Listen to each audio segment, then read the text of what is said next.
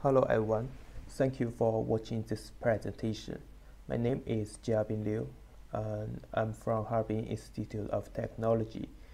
In this video, I will show some work I have finished recently. The topic of this presentation is nonlinear method for real-time wave force reconstruction on cylinder by using measured wave elevations. The contents are listed as following. The first section, the background, and nonlinear reconstruction method, experimental validation and the results, and the last section is the conclusions. Let's begin with the first section, the background.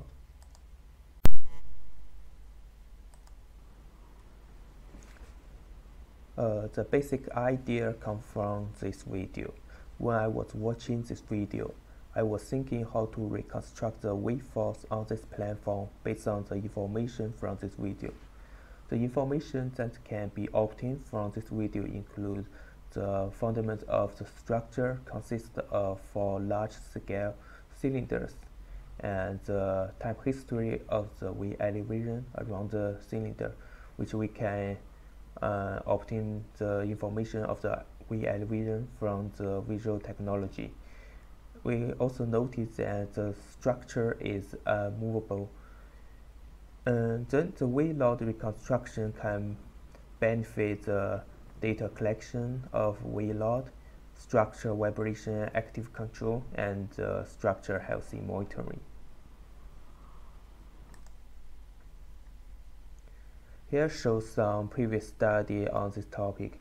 In the previous study, Morrison equation is frequently utilized for the wave force reconstruction on the small scale structure with the monitored wave elevation around the structures.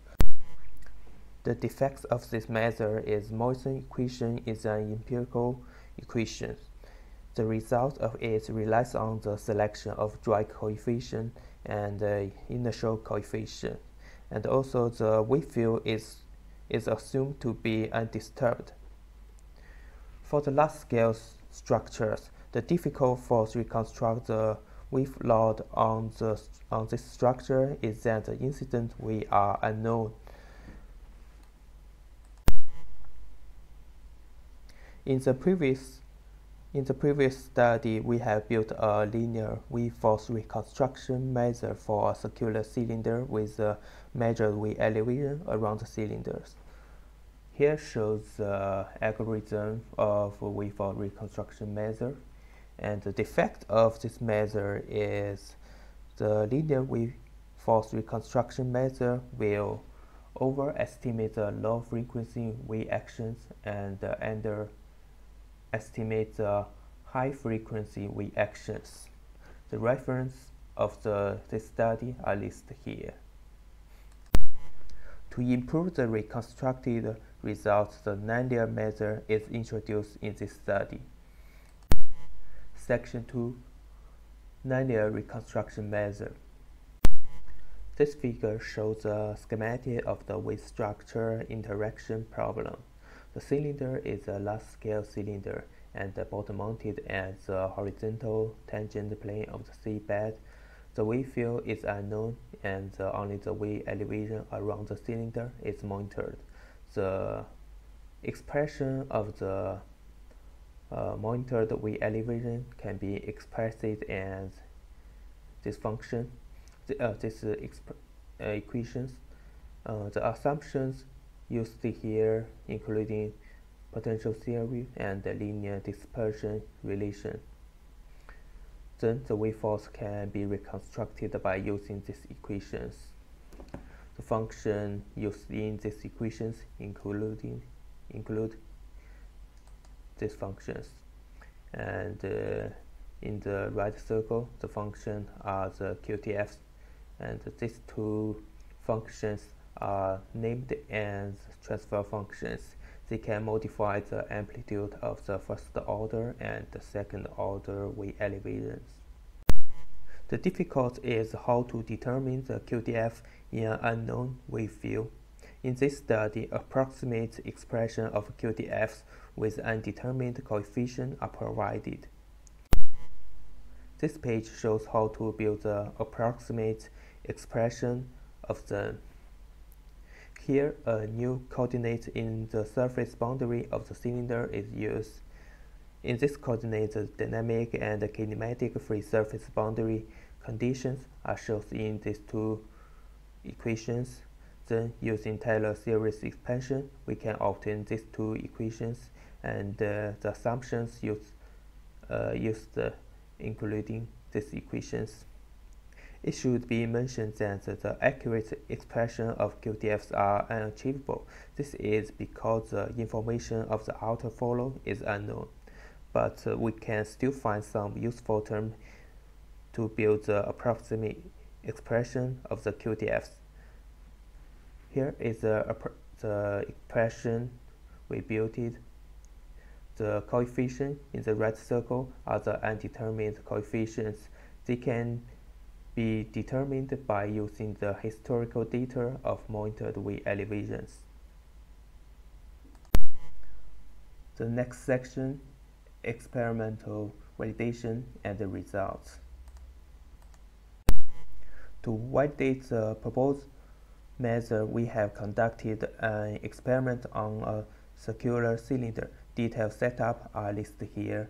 The cylinder is a circular cylinder with a radius of 0.6 meter, and the 12 wave gauge are uniformly displayed around the cylinder, and water depth is 0.8 meter, and we use the force balance to monitor the wave force and the bending moment.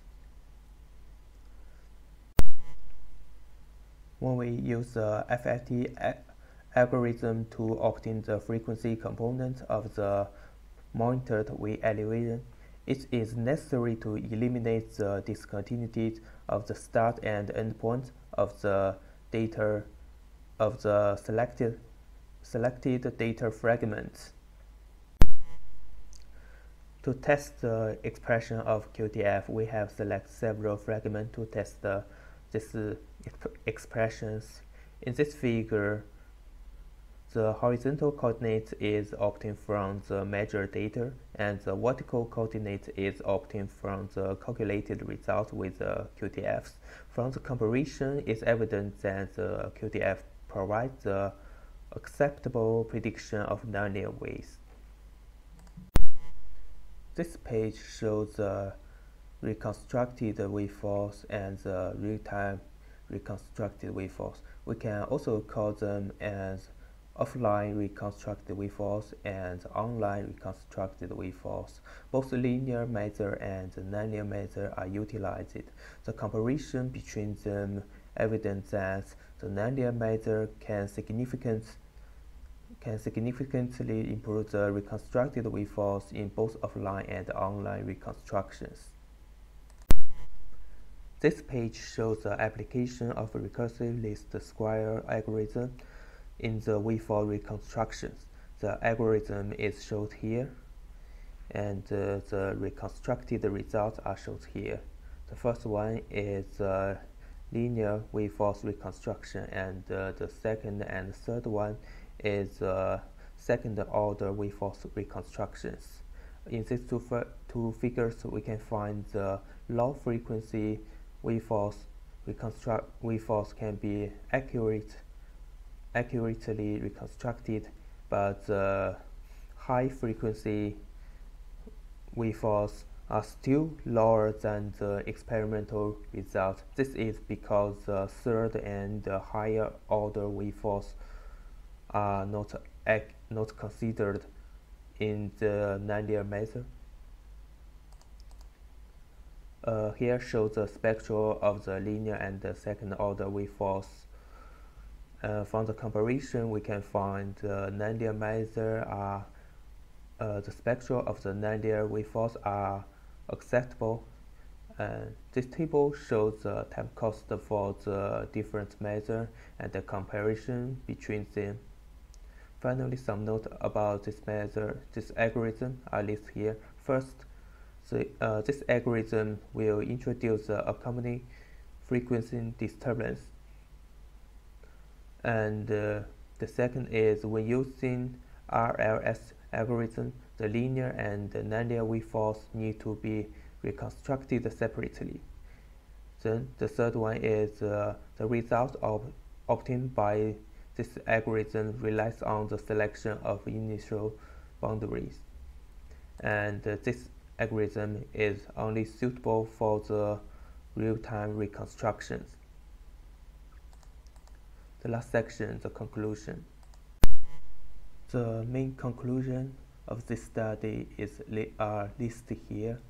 First, approximate expression of quadratic transfer function can be used for the nonlinear waveforms reconstruction in a stochastic wave field. The second is the reconstruction errors on the crest and the troughs are significantly reduced by the nonlinear method. The third is nonlinear method with the FFT algorithm provides the most accurate reconstructed result. However, it's time consuming. And the fourth is for the data collection of waveforms, the nonlinear method with FFT algorithm is suggested.